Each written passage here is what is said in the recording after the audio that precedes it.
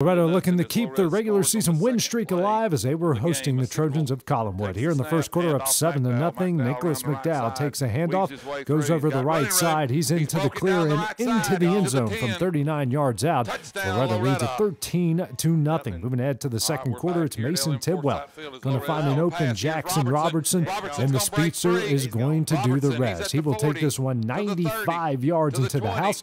Had a two-point conversion as the Mustangs now lead at 21-0. Later in the second, Tidwell, the option pitch out to McDowell. He punches it in from 6 yards out. It's 28-0 Loretto at the half. In the third quarter, it's Tidwell going to find an open Corbin Reynolds for the 21-yard touchdown connection. All the Mustangs would need in this one as they go on to win 35-0.